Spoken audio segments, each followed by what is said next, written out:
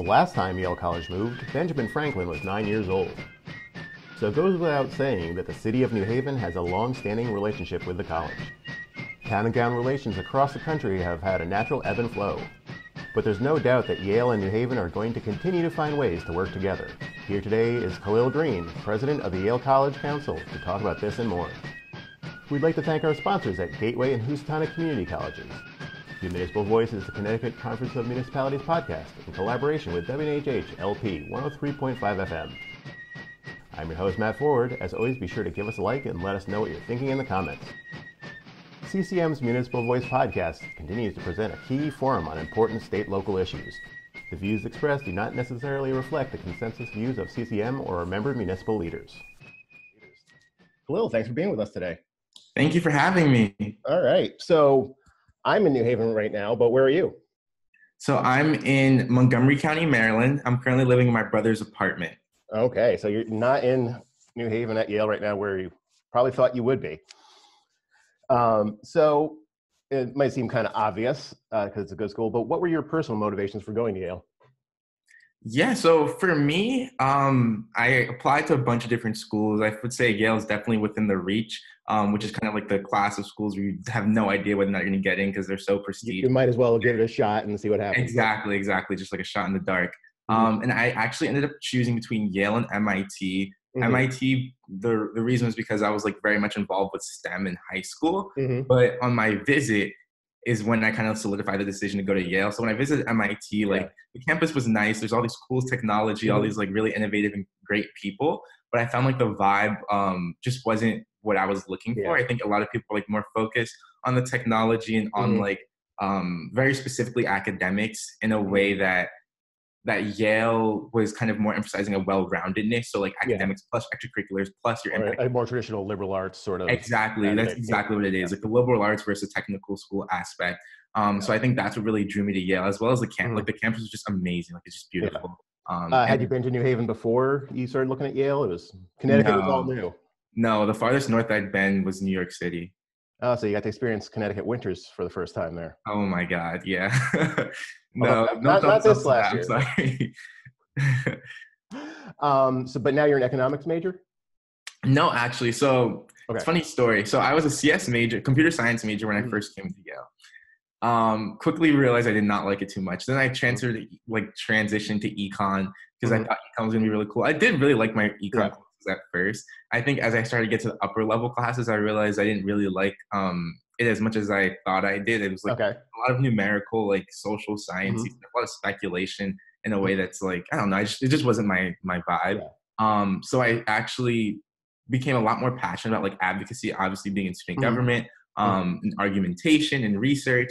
And a lot of my classes that I took in economics were actually economics cross-listed with history. So like a course in American economic history that would look at like how slavery benefited both like United States economy, but then also like how it was like documented throughout history and how you can like find out factual data and like different people's perspectives on it. So history is kind of what I solidified on now, with the hopes of either going to like law school or business school in the future. I think it's like a good foundation of like research skills and just general knowledge that will help me do that. Excellent. So you have been part of the Yale College Council now for all of your years there. You're a senior this year? I'm going to be a senior next year. I'm a junior. Okay, you're a junior. So you've been involved with the council since you started at Yale, though. Yeah. And first year as a rep, then you were finance director, and now as president and the first Black student body president. So congratulations on that. Thank you. So in addition to your coursework, why did you decide to take on these extra roles? You know, some people would say, going to Yale is work enough for someone your age. Yeah, I would say, so when you first come into Yale, the student government position that's most advertised is the first year class council representative. So that's the thing that I was when I was a first year. And that is very much like a fun role. So like you're putting on events for the first year class. So one of them is the first year barbecue. The next one is the first year formal, which is like a prom for like the freshmen or first year, sorry. And then the last one is like first year Olympics. So it's like very fun. Like it's traditionally fun. Like you're meeting so many different people. You're putting on these really cool events that like go down in Yale history. So that's what drew me at first. But at the end of the day, the first year class council is a subset of student government. So that you're not necessarily in the politics facing side of the organization at first. it was a good gateway to get kind of like socialized and get a feel for the school and the culture. And exactly. So a lot of my friends that I made from first year class council were naturally on that path towards like actual student government. One of my close friends, he was a year above me. He ran for president of the Yale College Council when I was a first year and asked me to be in his campaign team. And after being on his campaign team, I had to do a lot of research on like policies with the school and like all these other cool things where I really got to see the role of student government as it's traditionally like meant for. And that's what kind of drew me towards it. Unfortunately, that person didn't win. But I was able to like find the new president, have some coffee with her, and like politic my way into getting finance director. So your friend didn't make it, but you as their protege did, apparently. Yeah, exactly. Yeah, exactly. Were you involved with student government in high school, or is this new? No, never did anything. I never did debates, student government, nothing humanities related at all in high school. You're straight up STEM. I felt some Black Student Union, but yeah, nothing really like advocacy based. So you did an interview with Fox 5 out of DC, and in that interview you said that you wanted to use this position to amplify the voices of underserved communities on campus, especially students of color. How are you going about doing that? Yeah, I think there's definitely two parts to that answer. The first one is just like general advocacy. So who I'm showing up for and like what things I'm speaking about. For example, 4 days after my election was the shooting of Stephanie Washington and shooting at Paul Witherspoon by a Yale Police Department officer as well as a Hamden Police Department officer. And we protested for literally like 20 hours over the course of 3 days. And that's just the protest. That's not the planning and everything. But I like dedicated a lot of time to that because I think that was something important that I'm not sure. Was that some of the protests in Hamden? Or was that? So there were three. There was two on Yale's campus and then there was one in Hamden. And I'm sure there are like others, like small ones too. There's also like the council meeting in Hamden that happened afterwards, but there was a lot of parts to it. So like stuff like that, and then generally like that's advocacy. Then the project base. So student government is kind of like consulting. Like you're doing projects for the administration. A lot of the projects I've taken on specifically geared towards underserved communities. So like increasing financial aid assistance, like advocating for like the divestment of fossil fuels to help like marginalized communities throughout the world, especially those in regions. So the divesting, how's that going? Is there movement on that? So there was a lot of movement. There's a lot of trajectory. Of course, there was the Harvard-Yale protest that went national about that situation. And then this past semester, the Yale College Council officially voted to be in support of it. So we've been having a lot of administrative meetings. There's a lot of momentum.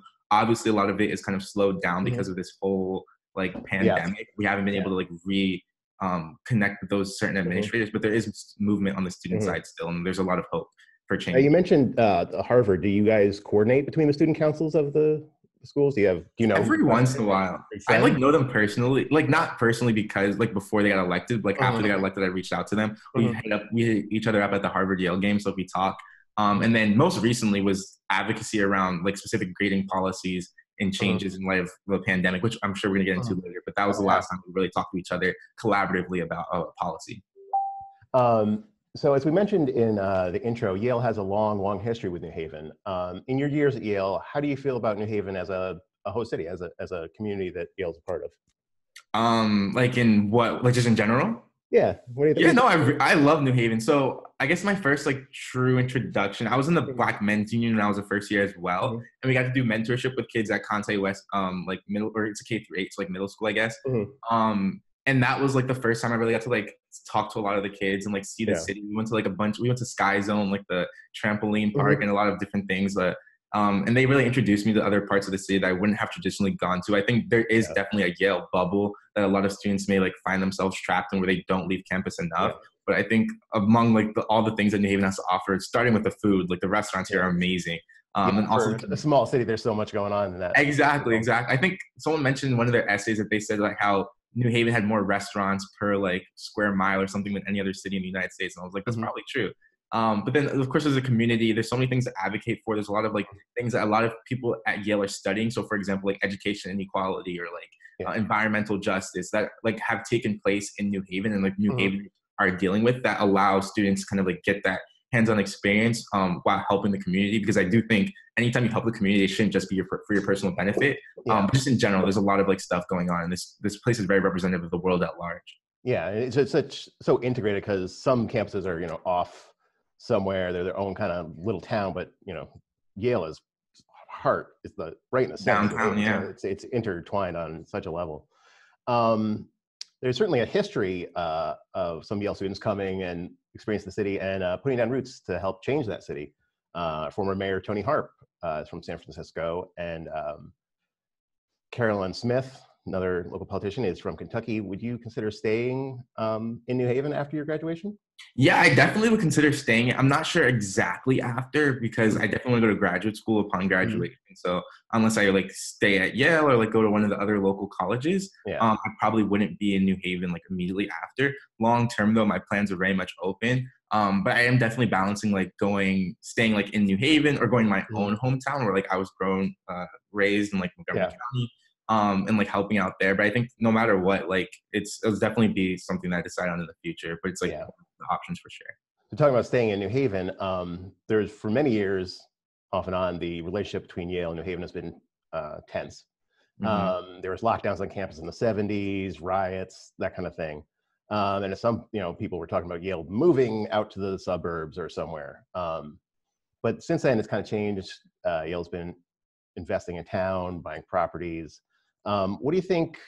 Would Yale ever move? What level of responsibility does Yale have to the community that it's in?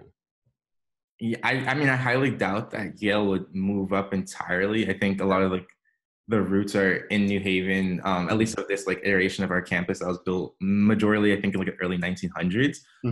But that being said, it doesn't absolve Yale of like the responsibility of looking at how its occupation in New Haven is hurting or harming the potential area. Of course, also how it's helping, but like looking at where the problems are to solve them. And I think any move out of New Haven, Yale would probably still, if it was in the suburbs, it would still be extracting a lot of resources from New Haven and would just leave like a huge gap, because there are a lot of things that Yale can be doing to help. So I'm not sure if that's the best option either way, but I do think that once again, Yale does have a responsibility to like, if you're going to occupy New Haven and be here and live here and be a resident, to like be a community and a good citizen and like helping out the city as well, because there are a lot of resources that Yale has. Yeah, speaking about the responsibilities and helping the city, there's a lot of New Haven residents feel like Yale could probably be doing more to help, including our current mayor, Justin Elker, and he's also a Yale alum. Yale President Peter Salovey said that New Haven's budget shouldn't be balanced with larger and larger checks. But the town side, there's tax exempt. A lot of the tax space in New Haven that could be taxed isn't, because Yale is a tax-free. There's the pilot thing. So is there a happy middle ground between relying too much on Yale and Yale not doing enough? Where do you see that balance lying?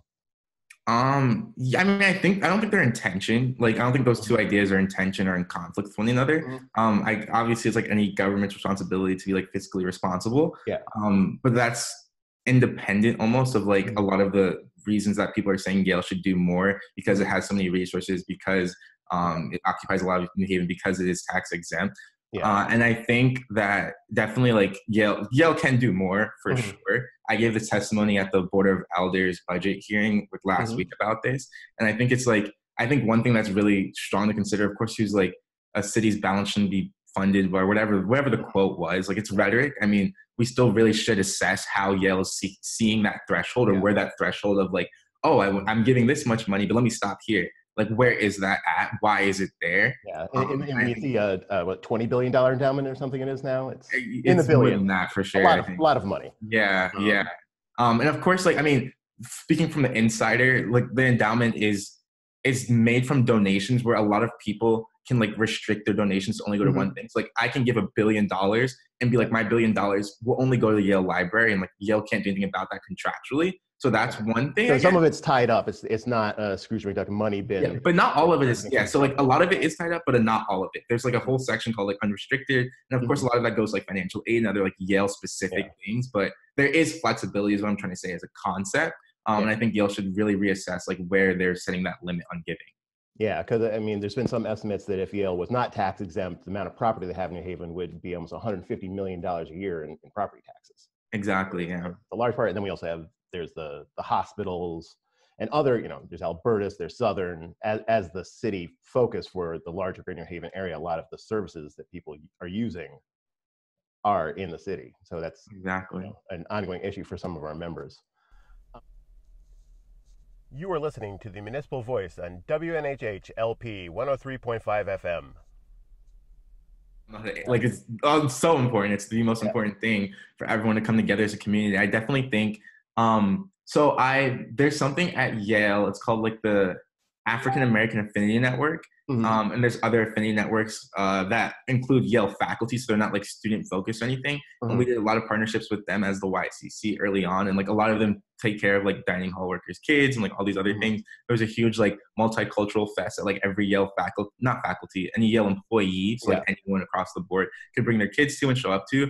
And I think those surface level things are really, really great, but I want to like learn and also advocate more for like more substantial, whether it be benefits or like protections to a lot of these employees. I know like the labor unions I've heard, once again, don't quote me on this, but like are pretty strong. I'm not too like aware or informed about them, which is something that I definitely should do like more introspection on. Because my role is a little bit more student focused, but I think it's really important for Yale to take care of them like 100%.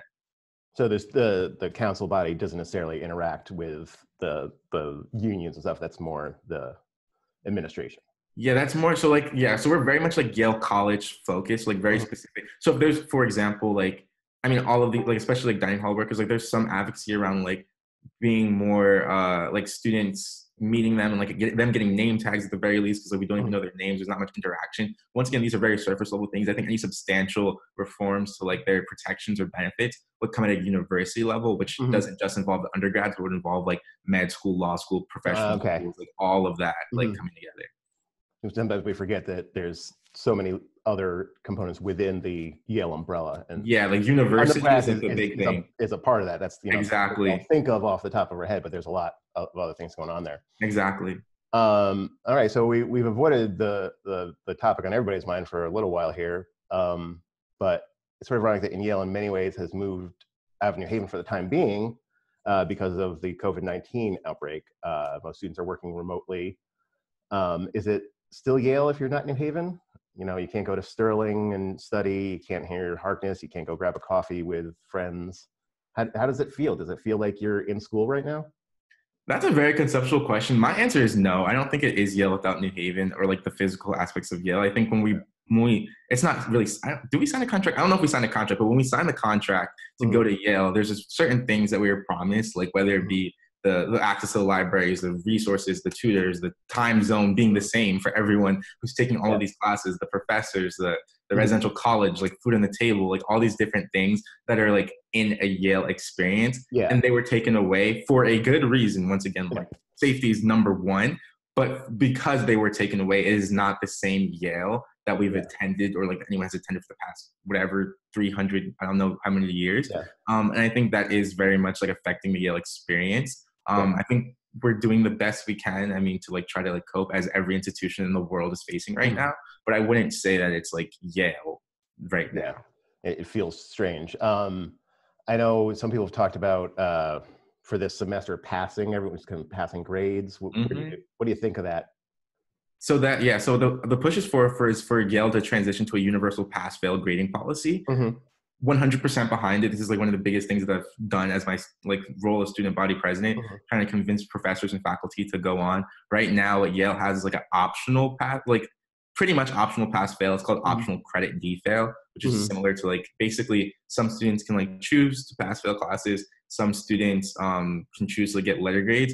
And there's a lot of problems with this. I think like if I had to bucket into three things, first is equity, because the choice is pretty much an illusion of choice. Like if my mom starts coughing tomorrow and like I have to take care of her, I'm not going to take letter grades. But that will harm me as an individual or as like a student who's in this disadvantaged position, because you look at schools like Harvard Medical School or like UPenn Nursing School that says if a student has the option to take a class for letter grade and does not, they will have to retake the classes. So because everyone isn't doing that, you have the option, but if someone, a hiring person or a grad student looking at it, they say, well, you could have gotten a letter grade. Exactly.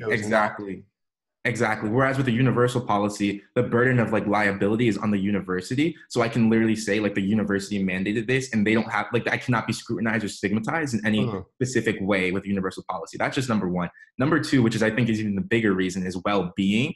Right now, there are people dying all over the place. Like literally, like it's crazy out there. Economy's like shut down. Society is going wild. And number one priority of a student should be the well-being of their families and their communities and themselves, not necessarily getting like the grades that they like traditionally would get on a scale. For example, this one student, his name was Liam, and I think he worked with someone else. They already like had a whole thing set up where they were able to get like 10,000 people food or something like that and mobilize 2,000 college students to help them. And that's what people should be doing right now, because the world is literally like as close to end times as we ever experienced. People shouldn't be gunning for an A on a. People are definitely learning new skills and you know, about society, whether they're in school or not right now. Exactly. So was this push to go to a pass-fail, was that around before the pandemic, or is that a response to the pandemic? It's response to the pandemic, very specifically. It started actually like my little sib from the BMU. So like a first year in the BMU and like a few other people that I know in the YCC, they all like came up with the idea the week we got told we weren't allowed to come back to campus, so like 3 weeks ago. And it was very, very, very unpopular when it first came out, but we've seen it grow. And like when you hear the message and the reasoning why, like a lot of people are turning to the point where 68.7% of Yale students support it, and 23.3% of students directly support the optional policy thing. And very similarly, professors, a majority of them did not support it last week, but after one presentation on Thursday that like I spoke at and a few other students, like there's no hard numbers, but it was heard that like over 2/3 of the professors in the room supported it by the end of that. So there's a lot of like growing support for it. And we'll hear a final decision Tuesday night, according to our dean of Yale College. And is that something you're hoping would be permanent, or is that just for while no one's on campus? Just for when no one's on campus. Okay. Yeah. So it'll be a quirk of the academic year of 2020. Yeah, it's a crisis response policy. It's not like a long-term thing or anything. All right. So you want to permanently change the way grades are done? No. How have you been, as the student body president, have you been in communication with the university president? Have you heard a lot from the university? So the university president, I don't know how involved he is. I haven't talked to him. Peter Salovey, who's really like the main decision maker and the one who's like really calling the shots, is Dean Chun. So Dean Chun is the dean of Yale College, which is one again the university level, whereas Peter Salovey deals with like the med schools, the university, all of that. So Dean Chun, I've been in contact with him, like meeting once every 3 days, and a lot of good conversations. He's gotten thousands and thousands of emails from students. So like he's been using me as kind of like the lever to like understand what the different arguments are. Very recently, the student government body voted to support universal pass or universal policy. So like before that, I was like objective, giving him like both sides. Now I'm able to advocate effectively for the one side that I think is most representative of the student body. So that's where we are now. And it's been very clear like when that transition happened for him and for me. So the student body, sounds like the government is ongoing. You're meeting, you're voting. Everything hasn't shut down. It's just transitioned to remote. No, I wouldn't say that for sure. I think things have shut down. I think this one specific policy is so top of mind for so many people, but there's other policies as well, like getting everyone the refunds for their room and board, getting people's stuff and supplies sent to them, because once again we were kicked off of campus without like any notice really beforehand to like pack up anything. Yeah. So was it you left for spring break and then you didn't come back? Is that how it worked? Exactly. So we left for spring break. I think like so all your stuff is in your room. All my stuff is in I don't have any. I had 3 pairs of underwear when I came to my brother's apartment. Like that's how bad it was. Are there like dorm fridges going funky right now? We were told to unplug our fridges either way. I mean, I'm sure people. So yeah, I'm sure there are a lot of those. So it's chaotic. That's what I'm saying. I don't think things are business as usual. I don't think it's just like studying abroad from home. I think it's studying abroad from home in the midst of a world crisis, which is like very different. Yeah. We're trying our best to like really make effective solutions for the top of mind policy, but for like little things like all the stuff like divestment, like you were talking about, and all these other policies, we aren't able to continue at the rate that we would normally. So last week, things are changing so rapidly right now, but there was a little bit of, I won't say controversy, but there was a little bit of a back and forth between New Haven City Hall and the university about potentially using some of the facilities at Yale to house first responders and stuff who don't want to go home to their families and possibly infect them, so they're looking for temporary housing. And initially, Yale had said no, they weren't going to do that, but then kind of changed. Where do the students kind of fall on that? These are your dorms that they're talking about using, I assume, or your facility. I mean, for this one specifically, I haven't engaged with enough of the student body to speak for where I think the majority are like. Where are you at on it? Yeah, I can speak for myself. I mean, if it were my decision, I would open up everything. I mean, the first responders are like literally trying to take care of people's lives. Like, of course, there's logistical things about like moving people's stuff and all of those, but I'm pretty sure they can be worked out. I think when you're making a decision, you have to like kind of understand what your fundamental values are, and then work through how it's going to get done. And I think if I were in the role, I definitely would offer up as many locations. I called my head of college the other day, who's like someone who like the head of my dormitory building, basically. And I was like, if you guys need my room, like take it, please. Like, I think that's really important. I mean, for sure. So this experience, what do you think it's going to change about Yale as a community and about your college experience? Like, when we're all allowed to go back, what isn't going to return to normal? What's the new reality, you think? I don't know. I love this question though. I don't know. I think we're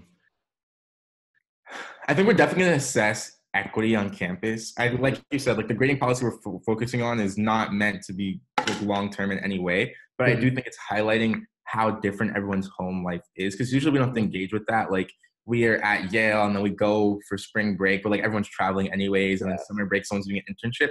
We never had to be sent home like randomly, and told to like do school from home. So I think it's exposing a lot of the hidden and like concealed differences that people have. Like, some people are choosing the mansion to live in, and some people are stuck like in literally like in cars, and like what other case like are homeless at this point. So I think it's very, very important to like realize that. I think those conversations will continue.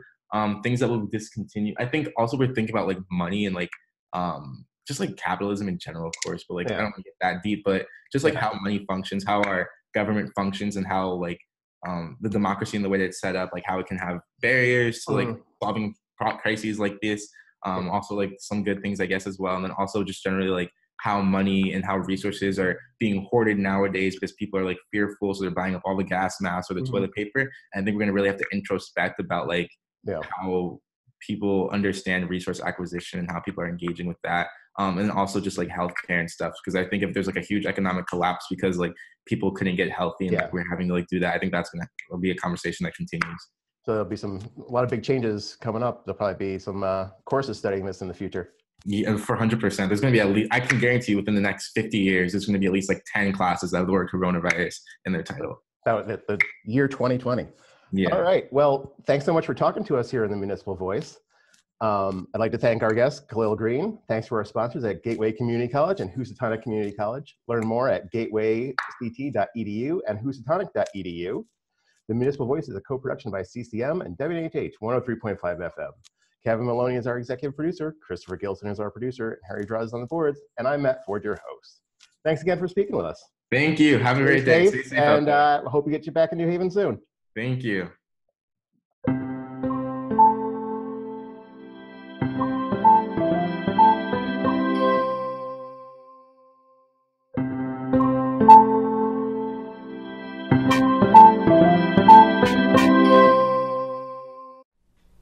What is the census? As mandated by the U.S. Constitution, the census is a once every decade count of everyone living in the country. An accurate count of your municipality helps inform how hundreds of billions of federal dollars might get used each year for public services like clinics, schools, public transit, and economic stimulus. This month, the U.S. Census Bureau sent every household an invitation to complete a simple questionnaire about who lives at your address on April 1st. Here's the one I received in the mail. I know many of us are trying to stay home as much as possible right now. Luckily, you can fill out your census forms from the comfort of your own home. It will save a census worker from having to come to your house. It's quick and it's easy. I'm going to fill mine out right now. There's the tried and true method of filling out a paper form. It's easy to follow along step by step, filling in letters into the squares and checking the appropriate boxes. Then you just put it back in the envelope that they provided. Postage is paid, so there's no need for a stamp. Just make sure that the barcode is showing through the front window. The second method to respond to the census is online. That's how I'm going to do mine. Let's see how easy this is. First, I'm going to go to the census website at my2020census.gov. There's some simple instructions. It says this should take about 10 minutes. So I'm going to click Start Questionnaire. Now it wants to know my 12-digit census ID. You can find the census ID number on the front of the envelope you received in the mail, right underneath the barcode. I'm entering that ID number and clicking Login. From that ID number, it knows that I am filling out the census for my home address, and I click yes to confirm that that address is correct, and then next. Now it wants to know if this address is where I will be on April 1st, and I say yes, and then next. Next, I enter in my name and phone number.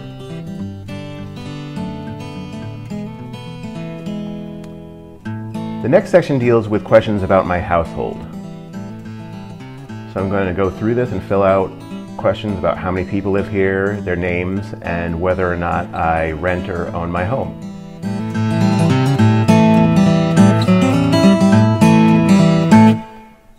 Then we move on to the people questions section.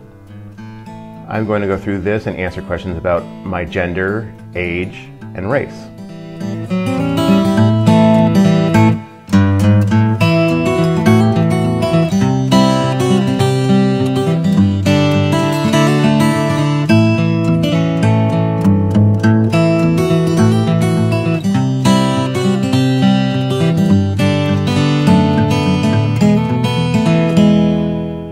Then I go through and answer the same questions about other people in my household.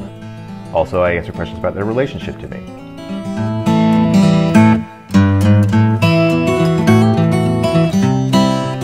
A good reminder at this point is that all information you give to the Census Bureau is completely confidential, and they're not allowed to share it with other government agencies. There's one final question to confirm that you haven't forgotten anyone. Remember that everyone counts, even newborn babies. And that's it. I hit confirm and I'm done. I get a confirmation code to save for my records. Well, that was super easy, so if you haven't done it already, respond to the census now and help shape the future of Connecticut.